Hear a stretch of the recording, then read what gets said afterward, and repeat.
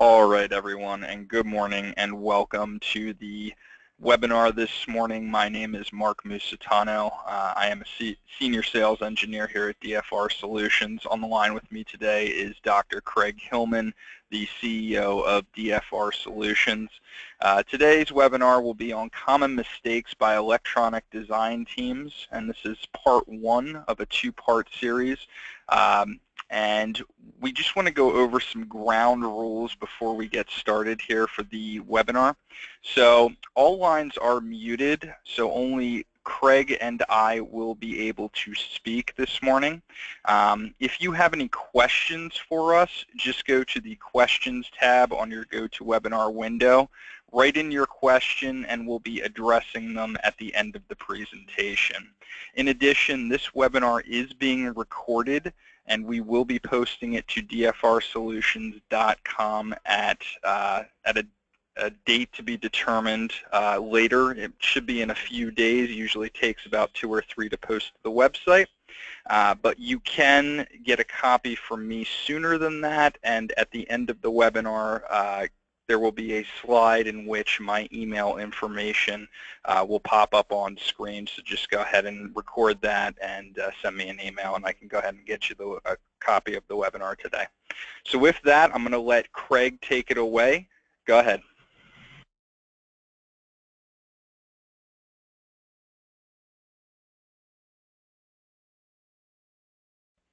Craig, I believe you may be on mute.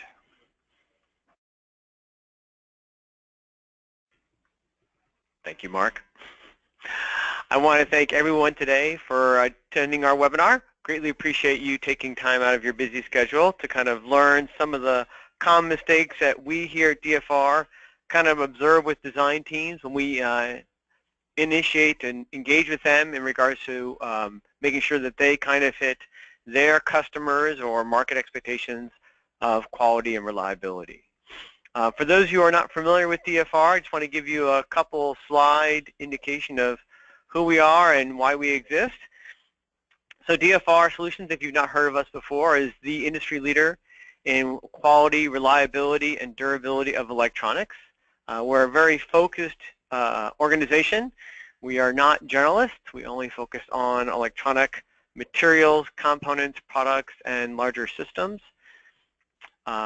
And we don't compete against our customers. We're really about supporting our customers through the new product introduction process and being very aggressive and proactive, ensuring that we hit reliability goals as early in the design process as possible. We think we've kind of hit a growing need in the industry to kind of be aggressive with reliability up front and being aggressive with reviewing designs, whether in-house or outsourced to a third party. We've been doing this for 12 years. We've grown every year we've been in business. We've actually built up a really nice team here at DFR. We're approaching 50 individuals into a variety of areas and engagements with our customers. And really, it results in one thing, which is we are able to provide our customers kind of end-to-end expertise, again, in kind of quality and reliability of electronics. But as you know, quality reliability has multiple touch points in the process. And we make sure that we provide our customers the support they need in each of those gates in the process. So we do it by providing a range of activity and support engagements. We also do it by having experts in a broad variety of areas. And I'd like to just highlight 3 that I think I'm most proud of and are kind of some of our newest areas of support, and that includes batteries, an increasingly important aspect of electronic systems, especially with IoT, power supplies, both in the mechanical, thermal, and electrical designs of power supplies and some of the challenges they have in terms of affecting reliability of larger systems, and in housing and chassis, both in metal and plastics. We built up a real expertise in terms of providing guidance, especially in regards to how to best waterproof and shockproof your product. So today we're going to talk about common mistakes that electronic design teams make. And the motivation, in some respects, is a positive one. If you really think about it, technology, electronic hardware has kind of won, right? It is really one of the largest and fastest growing markets in the world, right? If we compare it to like furniture and cars and housing and roads and food and clothing and all that thing, electronics is up there, $2 trillion a year.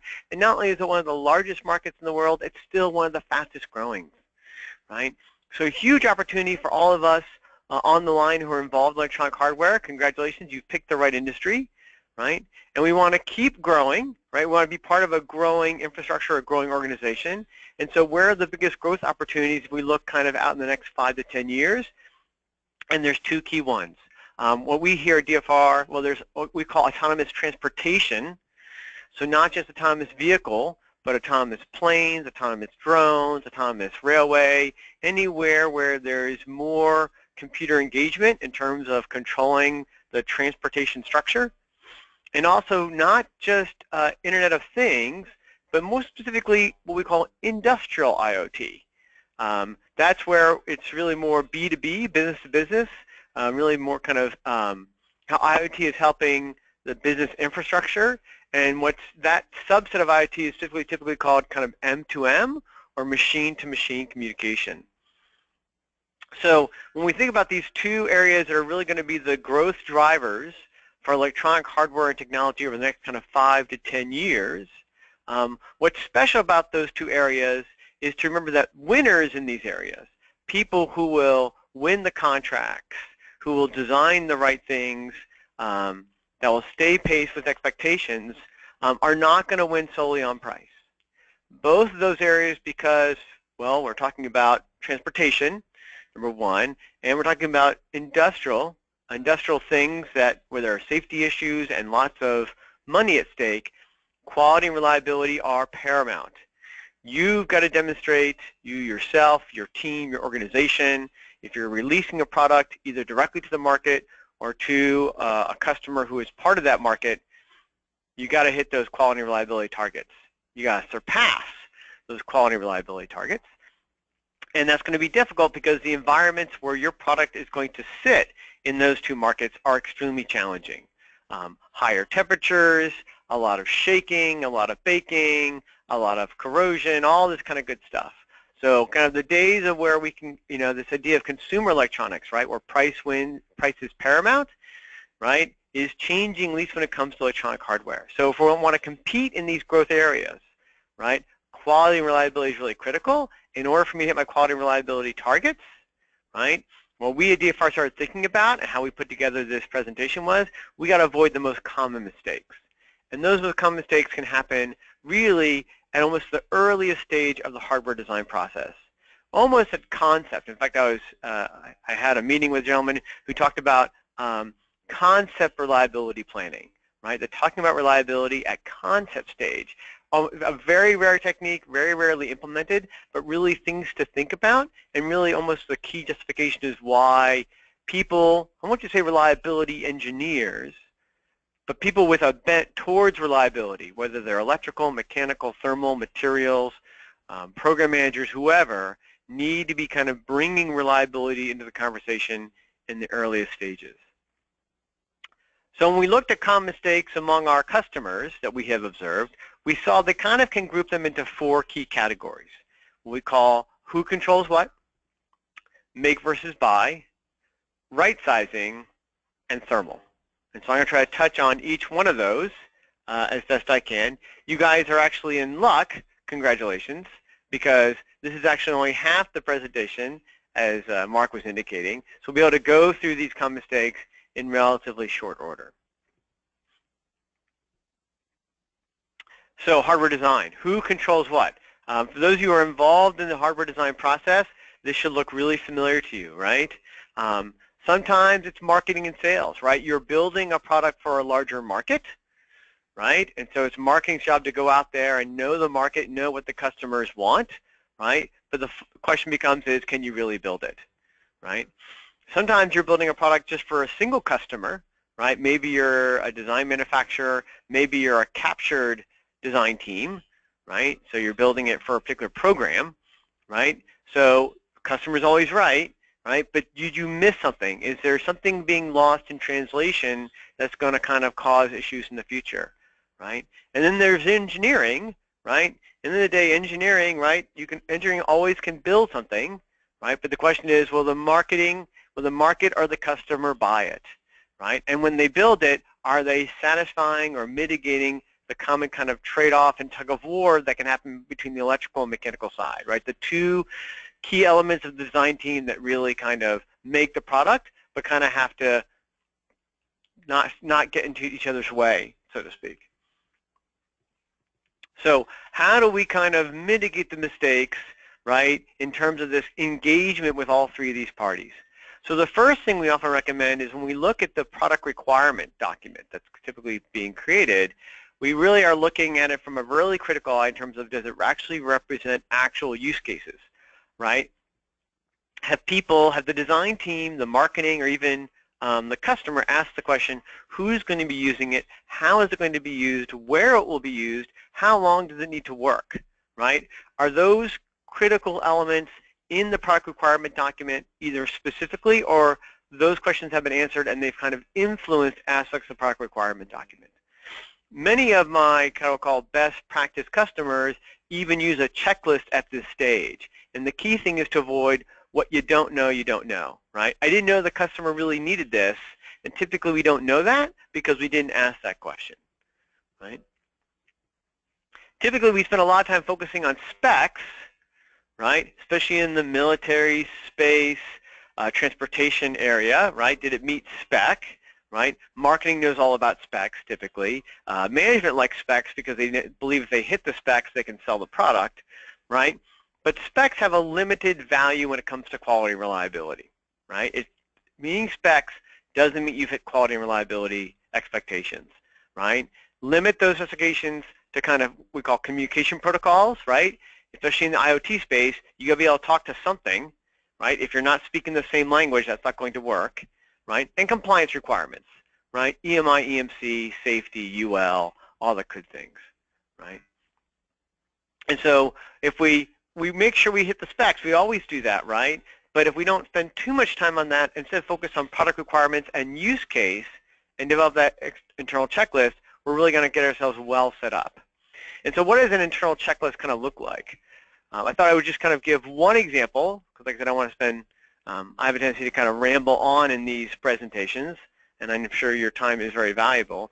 But I thought I would just give kind of one example of this. This is in terms of environment, right? So this is actually a common checklist that we push out to our customers when we're doing design reviews, or we kind of implement internally. Have we talked about temperature, right? How temperature changes, or how temperature is constant? Have we talked about humidity levels and water and moisture? Is humidity controlled? Is there risk of condensation, right? Is it a small box that sits on a large metal structure and there's no heat in the box, right? Have we talked about other corrosive risks, salt, corrosive gases? Have we talked about electrical issues, power cycling, electrical loads, transient conditions, electrical noise? Have we talked about mechanical effects, bending, vibration, mechanical shock, right? Sometimes there are application environments where you are surprised that some of the environments actually do exist and are a concern.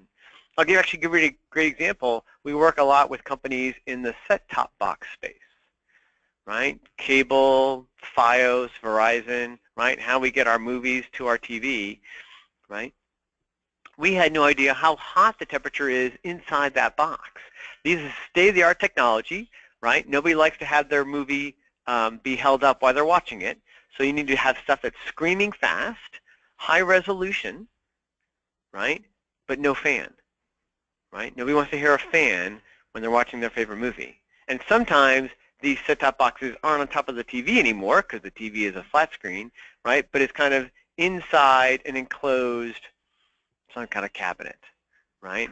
So no airflow, right? Really stuffy. Temperatures 70, 80, 90 degrees Celsius sometimes inside that box.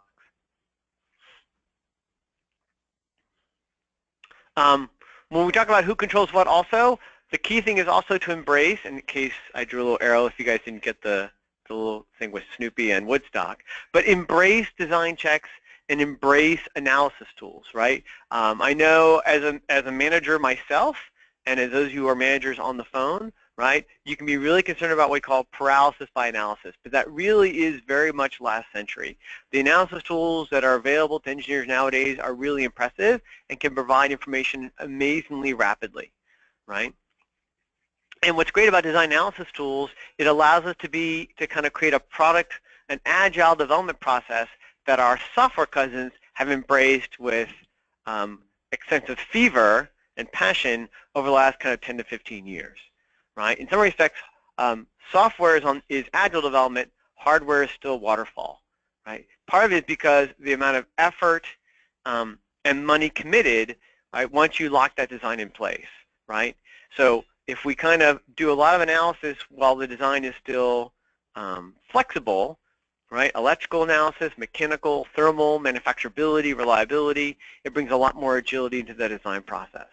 And what's also great is about design analysis tools, we can move away from design rules, which unfortunately are often arbitrary and are often the most common source of conflict between engineering and marketing, right? I mean, we understand why design rules exist.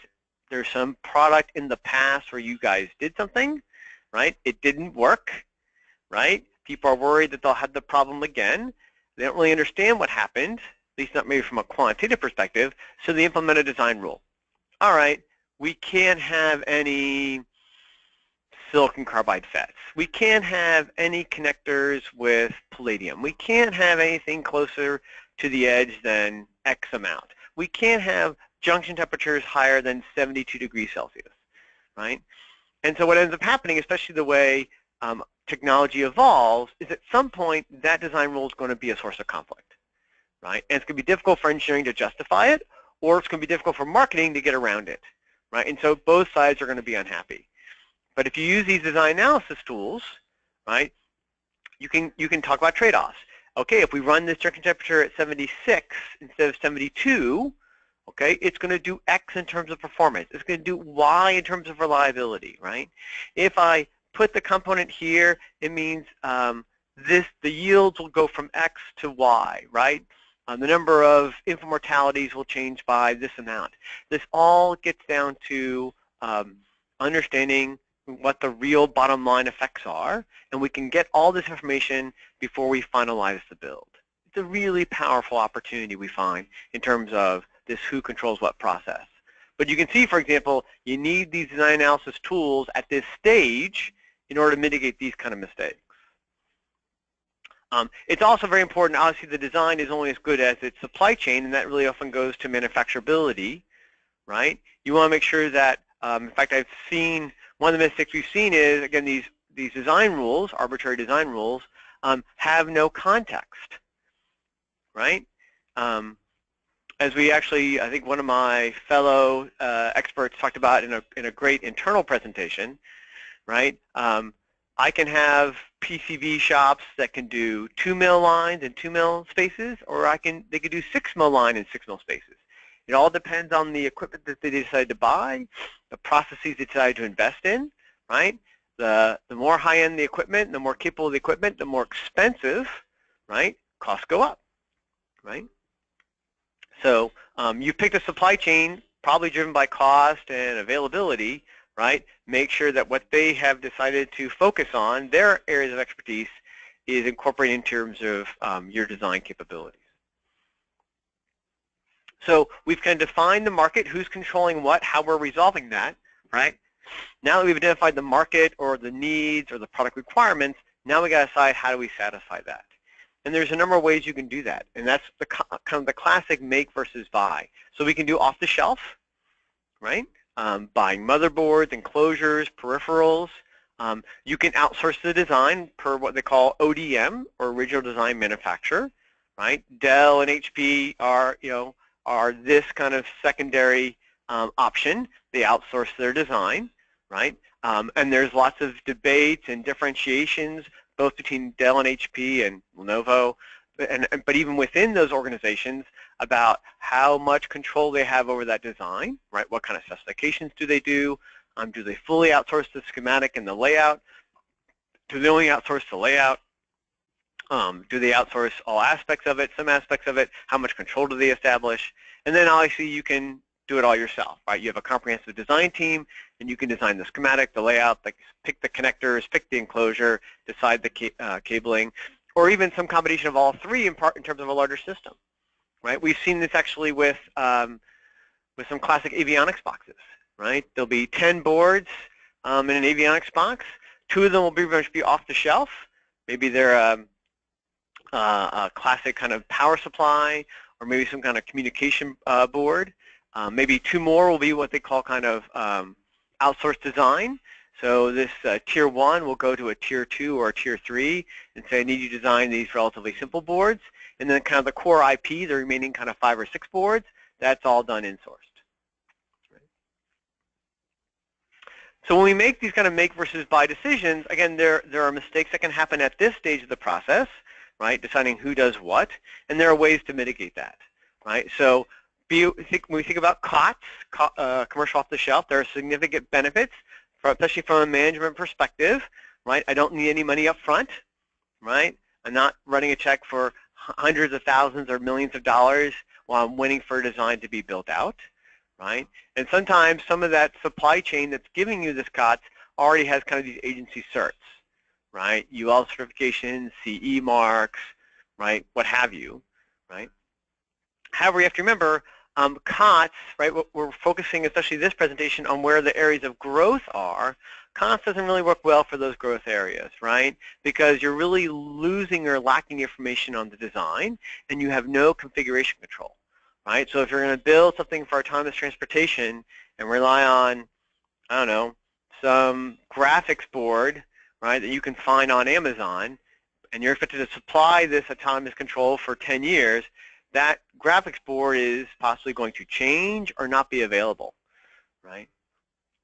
And sometimes it can be difficult or expensive or not timely to try to make sure whatever you have acquired via COTS, right, is 100% compatible with the larger system that may be also outsourced or insourced from a design perspective, right? So for at least the areas of big growth for electronic hardware, you know, our recommendation would be COTS is really about very common peripherals, right? Solid-state drives. Don't go out and design your own solid-state drive, right, for the most part, right, unless you have some very specific, very difficult requirements to meet. When we look at outsource versus in-source, right, many systems are going to contain some outsourced design work. Very common, and we see very common in the military aviation world, as just one example, especially here in the DC area, right? And there's some very values in terms of outsourcing design work, right? Especially if you find a supplier that has a lot of expertise in this particular area, right? It also allows you to kind of offload management of some supply chain issues, right? Counterfeiting and lead-free and all that kind of good stuff. And at least theoretically, if you pick, again, you have the right contract in place, there's transparency, right? So again, especially higher levels of supply chain, again, if there's questions about quality reliability or design configuration control, you have visibility into that, those questions. Often the recommendation we make in terms of outsource versus in-source is this vendor selection is key, as kind of I was indicating. And one way of, again, very kind of informal way of indicating that you've picked the right vendor is getting some pushback, right? If you're asking for certain functions, certain capabilities, certain geometric constraints, and all you're getting back is thumbs up yes, that's probably really a big red flag. Right?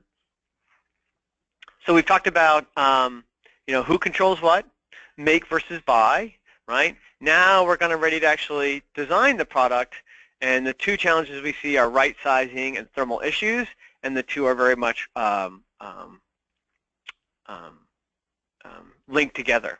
So most of you, when I put this up, I get a lot of nodding of heads in most conferences, right?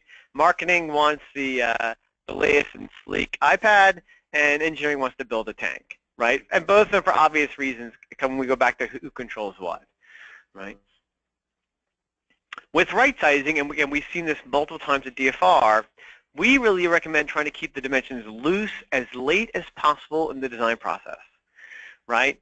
often what you'll see, especially when you take the classic V&V approach, verification validation, which I'm not a big fan of, and I'll talk about that in a minute, right? The size requirements come flowing in first. Okay, it has to be 3 by 4 or 4 by 5 or whatever it is, right?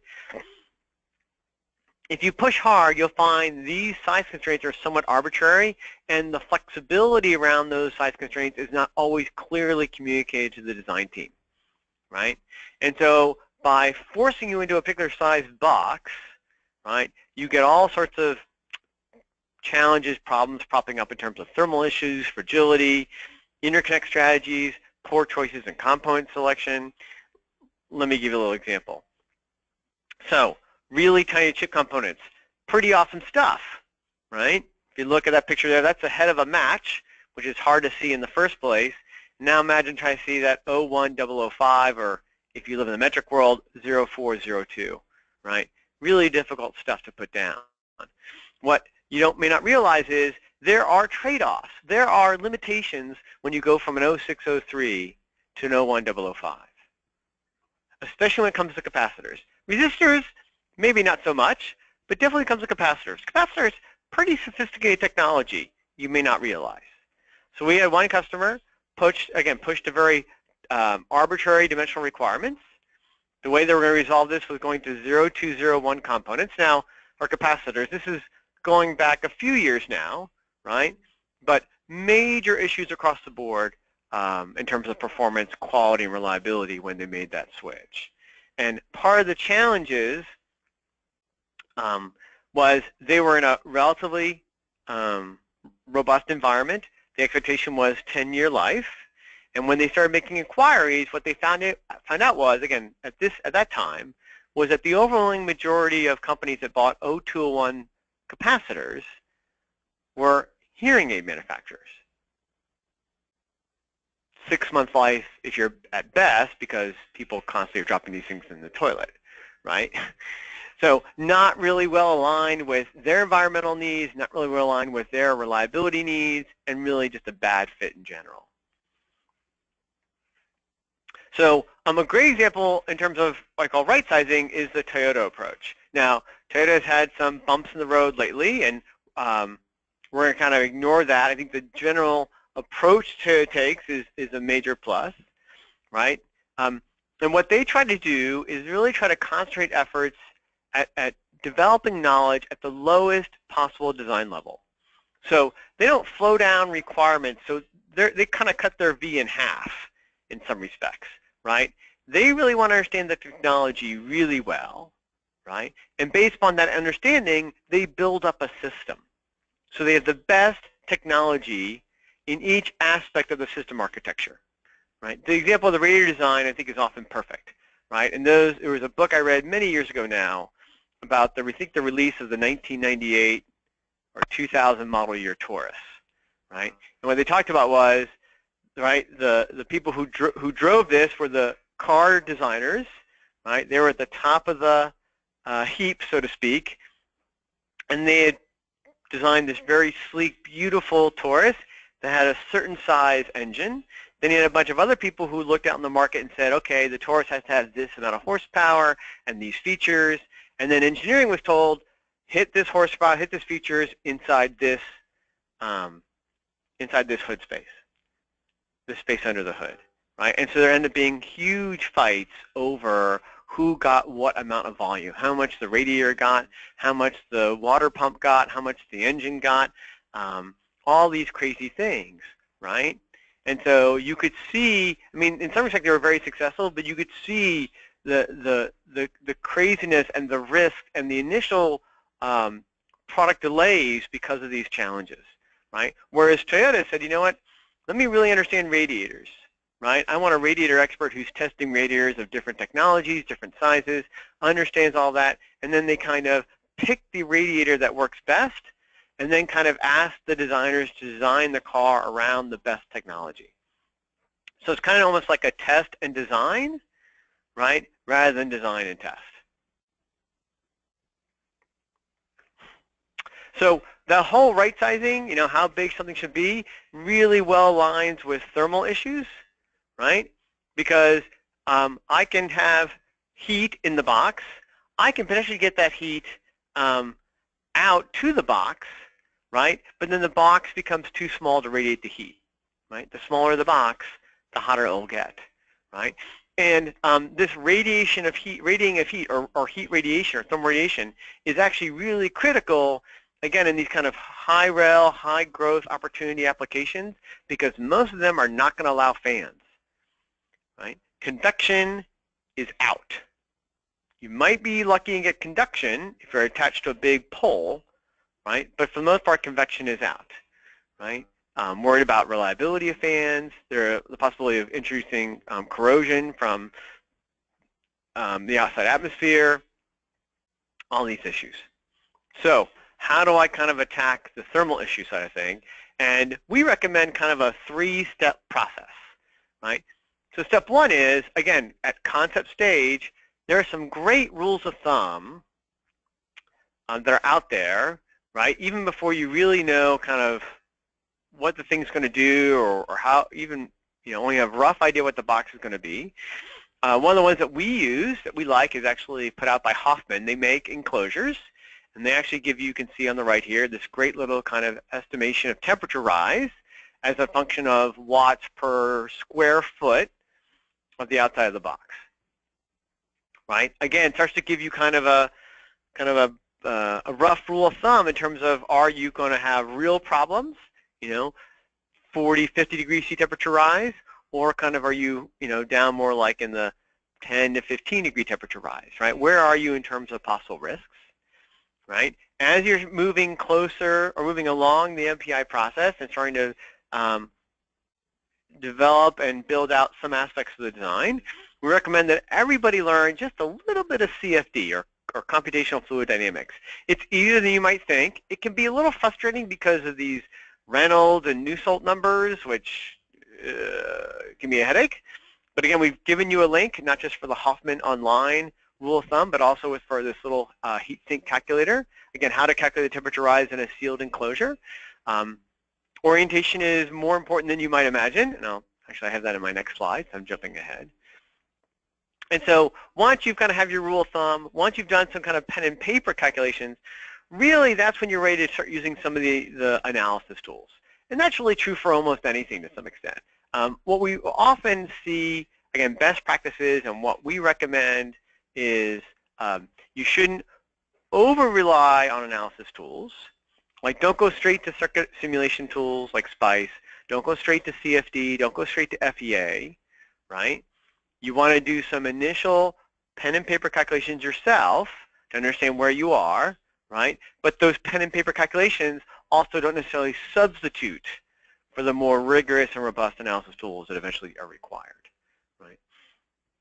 And as you're understanding kind of what the temperature rise is by running all these activities, be aware of some of the rules and approaches to optimize your thermal design, because you want to incorporate that into some of your analysis activities, right? So some nice rules of thumb that we can at least put in one single slide.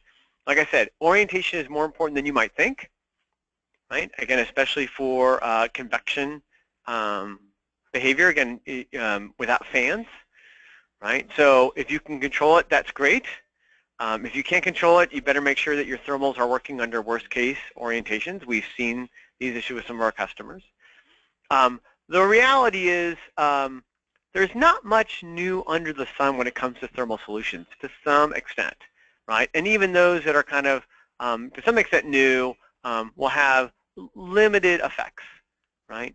So things to think about, and again, it's almost like a checkbox, right? Checkboxes or checklists are great process tools to implement. So you can look at package selection, like direct fed is going to be a little bit better than like a classic TO220. You have interface materials to look at, fin optimization of the heat sink, PCB design, so number of layers, copper thickness, copper coining, thermal vias, right? And then heat sink material, copper versus aluminum, right? Paint, the color of the surface is important only when you're in the radiation, when radiation plays a more important role in terms of thermals. And like I said, so now we're without fans. Radiation, you got radiation and convection to some extent, right? And so if you don't have an opportunity for a large heat sink, so it's going to be a relatively small heat sinking, right? So either it's just a metal box by itself or, again, relatively small fins, and you're still seeing a significant temperature rise, it's amazing the improvement you can get by going from a lighter color to going to black, right? It's something not to forget about. If you're lucky enough in these growth areas to be allowed to use fans, right, the optimum design is you want some turbulent flow at the heat source, and then you want laminar everywhere else, right, to take that heat away, right? If I can get turbulent flow at the heat source, I can really get almost 2x the amount of heat dissipation than if it's simply laminar everywhere, right? Laminar flow is very good at taking the heat out, but not necessarily extracting the heat at the source of the problem. So that's kind of at the very early stages of crafting that design, right? So you can call it conceptual, you can call it functional block, whatever you want to call it, right? Now we have developed kind of that conceptual design. Now we can move on to kind of picking our components, right? So how do we kind of avoid some common mistakes in picking components? So really important rule of thumb, keep it simple, right? New component technology, very attractive. Hey, I fall in love with it sometimes too, right? Not always very appropriate, again, for these high reliability applications where we're going after, right? Again, these growth areas. It's important to be conservative. One of the reasons is the marketing hype of component vendors does tend to exceed the actual implementation. Just as the example of the O201 example I gave you, where everybody was using that O201 was a hearing aid manufacturer. You see this a lot. And part of it is because the really large volumes of very, very small number of applications really kind of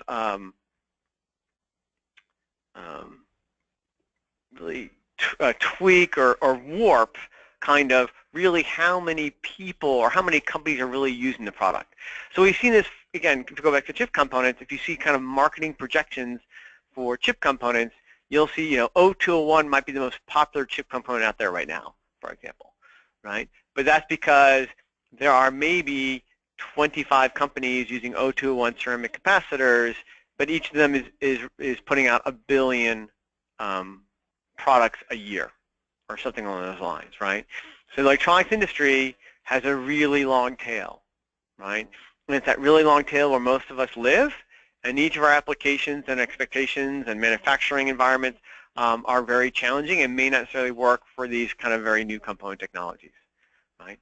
And even when you find out that somebody like you is using that technology, be aware that sometimes modifications are made that aren't necessarily kind of projected or communicated through the rest of the industry, right? Can be proprietary.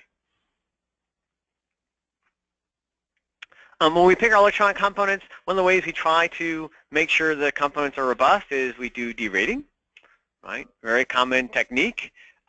It's the practice of limiting stress on the electronic components, right, to below the manufacturer's ratings. It's kind of an interesting concept if you really stand back and think about it, right? You're kind of saying telling the manufacturer I don't really trust you. It's typically used to do 3 things.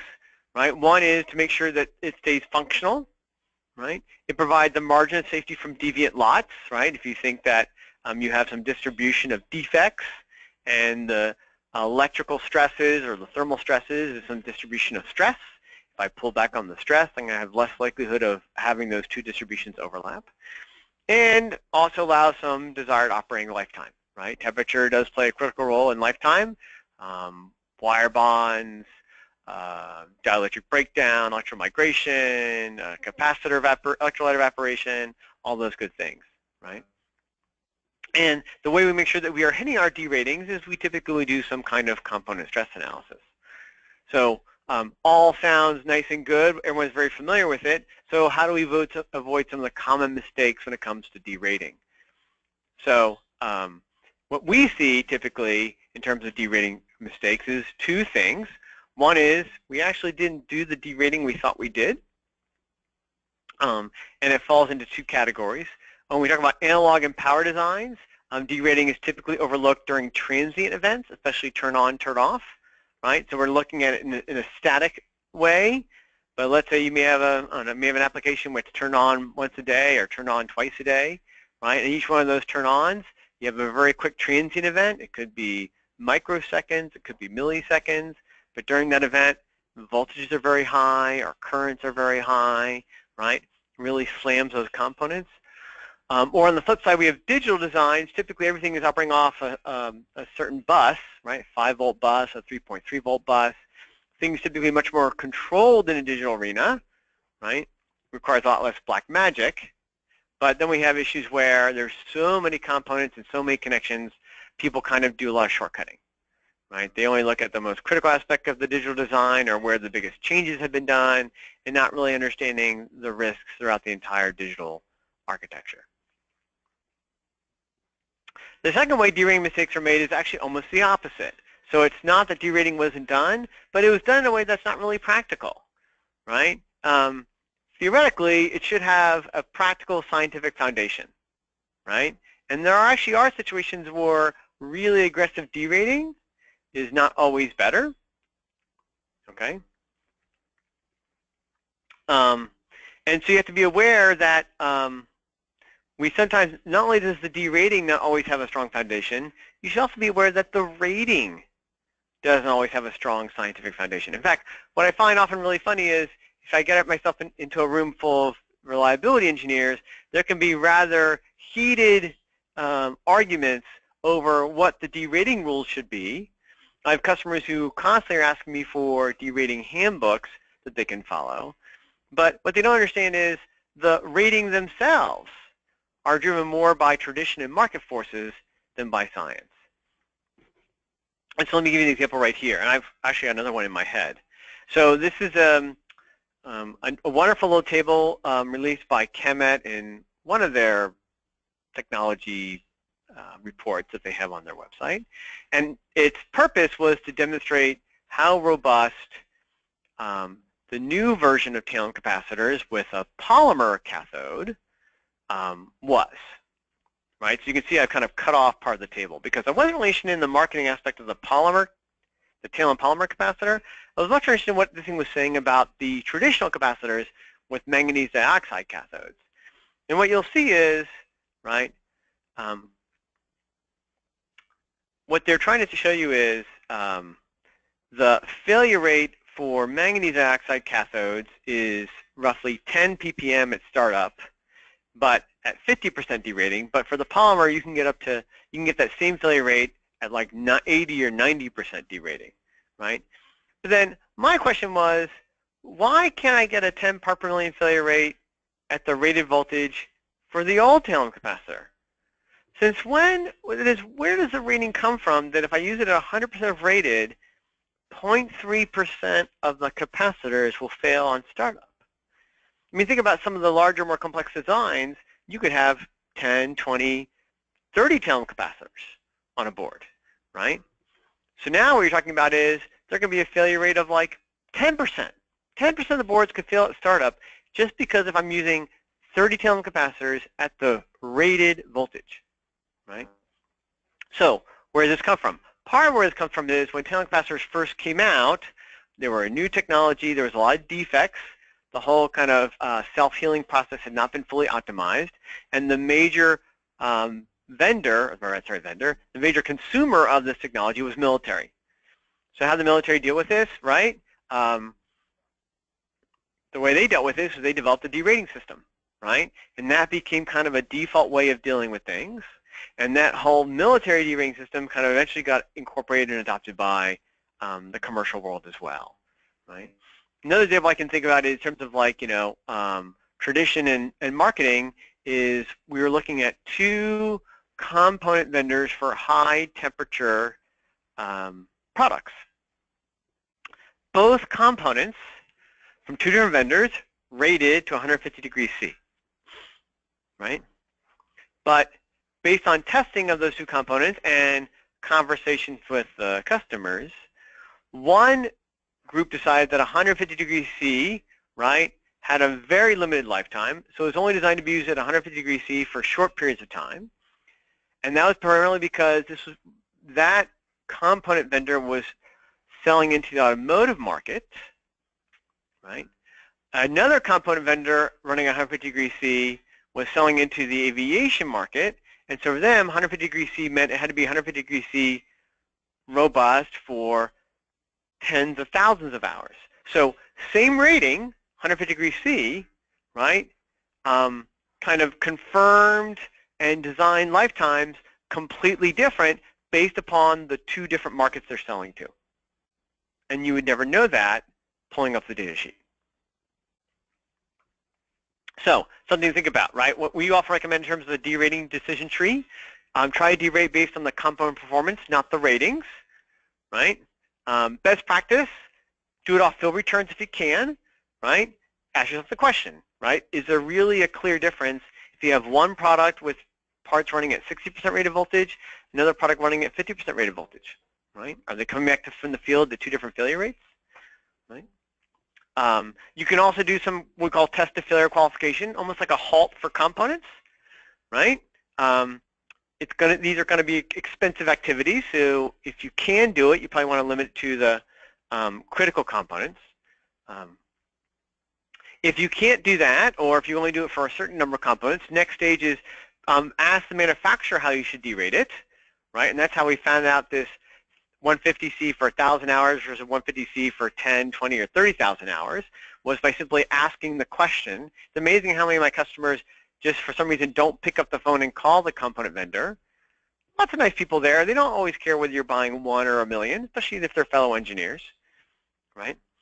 The customer's always right.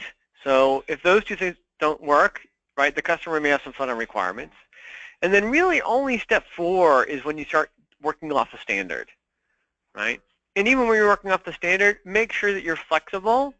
Don't be absolute. We've probably seen more failures where people were rigid with their derating requirements than where people gave themselves a little bit of flexibility, right?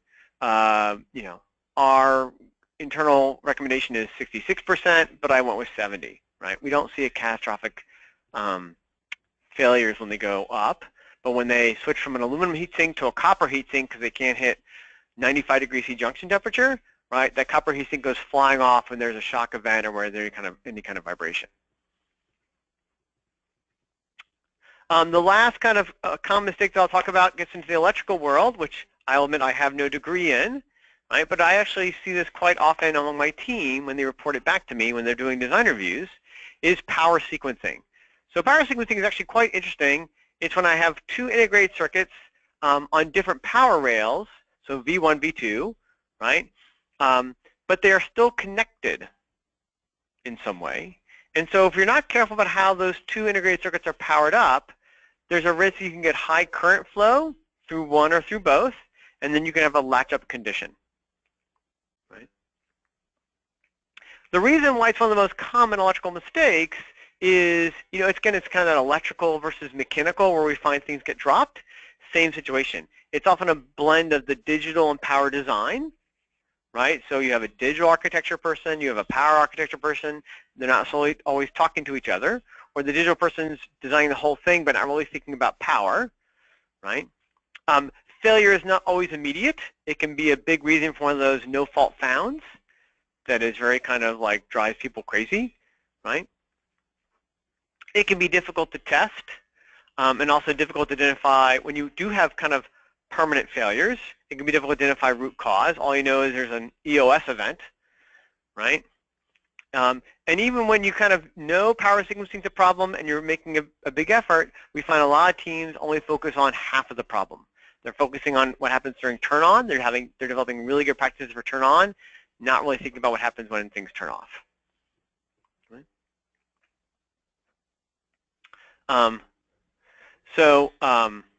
High current flows can damage the IC over time due to elevated temperature.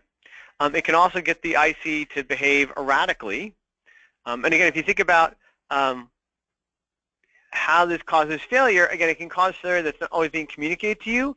So one of the classic examples is, I'm sure we all have technology in some way, shape, or form that for some reason kind of freezes or acts weird, and then we have to do a power cycle, right? Why is that? Right, you ever think about that? Why a power cycle kind of clears everything out? There's a number of reasons for it, depending upon the technology, but again, one of the more common ones is this latch-up situation. We're getting kind of, one of the ICs is kind of getting stuck in certain positions, depending on the complexity of the IC, and which rails parts of the IC are connected to. It may not be the whole IC. It may only be a certain functionality within that integrated circuit. How do we avoid this common mistake? There actually are 3 methodologies. They're called sequential, ratiometric, or simultaneous sequencing. The method to use and the order of the sequence is going to vary. Especially for complex integrated circuits, it's really about kind of being, again, upfront with that manufacturer, asking them for guidance, and then also kind of the overall circuit design around those integrated circuits. So this is kind of some indications of how you do it. So sequential sequencing, each power supply is separately sequenced, so the next supply will not come up until the first one is regulating, right?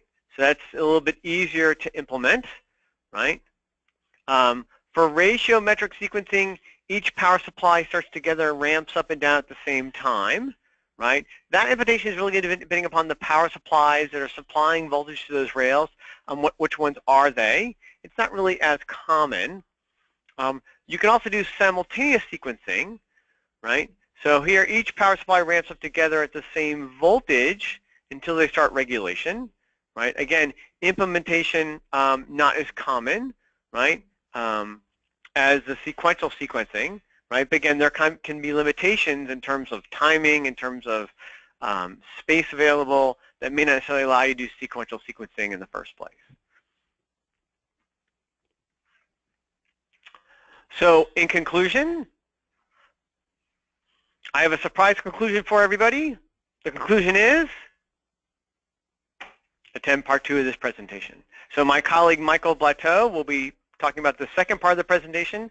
They'll focus more on the mechanical elements of the design, housing, physics of failure, and he'll kind of wrap up that presentation with an overall conclusion in terms of avoiding common design mistakes. In the meantime, for myself, I want to thank everybody for attending this presentation. If you have any questions or comments, feel free to contact myself or Mark Musitano, and looking forward to seeing you guys on the presentation next week. All right, thank you, Craig, for that great presentation. Looks like we have just a few questions here rolling in. A couple people thanking you for the training, so that's always good to see. And I see we have a question here about when will the slides be available. So the slides will be available, as I said at the outset of the webinar. If you want to take down my email, and I am Mark Musitano, just email me directly and I can get you a recording of the webinar right after this. So please feel free to do that if you're interested. As for the slides being posted to our website, that will take a few days, but they should be up there relatively soon. Now, Craig, we do have a question for you here, and it's more of a comment, actually. It says that D rating looks like something to investigate more than more that I initially, though it's not. More than, I guess they meant to say more than I initially thought. So that's good that people are kind of taking that out of your presentation. If anybody else has any questions, I do want to give you a chance to write them into the questions bar. So if you'd like to do that, you can do that now as I'm kind of wrapping up the presentation. Just as a note, we will have another presentation at 2 p.m. Eastern time today. If you'd like to attend that, if you feel like you missed anything or want to sit through in on this again, please feel free to sign up for the 2 p.m. Eastern webinar today. It will be the exact same webinar that Craig gave. And then, of course, please do follow his advice and join us next week with Michael Blateau on part 2 of this presentation. So I'm not seeing any additional questions, so we're going to go ahead and close out the presentation at this point in time. Thank you for attending, everyone, and have a great day.